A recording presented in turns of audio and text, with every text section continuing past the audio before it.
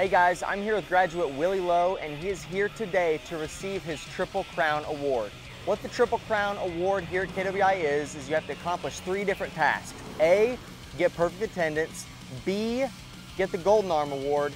And C, work, what is it, 30 days? Yeah, 30 days. Yeah, 30 days within the first 3 months of graduating KWI. So we're gonna talk to Willie, see how he did it, and see how you can do it whenever you come here to KWI. So Willie, let's help people out. So if they are wanting to get the Triple Crown Award, what are some things that can help them achieve what you have achieved?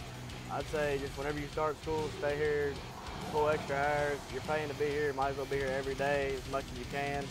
And to get in the work part, just don't give up. I had a little bit of a rough start, but once I got in, I stayed for a while and got my money until I could start traveling again. Gotcha. So people understand the perfect attendance. You got to be here every single day for 6 months. Now, the Golden Arm Award, what is that specifically? You get 7 certs. Yep, so there's 6 main certifications, and then extra. you got more than You 6 can keep going certifications. after that. Gotcha. But I got the Inconel Schedule 10.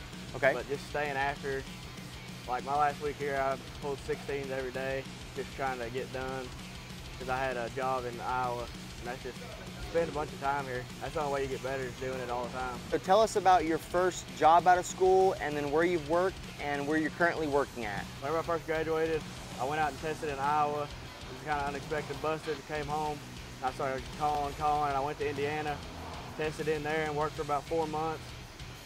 Out of season came around, I wanted to go chase the big money, so I went to Georgia, worked for 2 weeks, came home, went straight to D.B. Wilson Power Plant in Kentucky, and then I was off work for a month or 2, and now I'm working in Cincinnati, Ohio. What's the biggest piece of advice that you could give somebody looking to get into welding and make it a career like you have?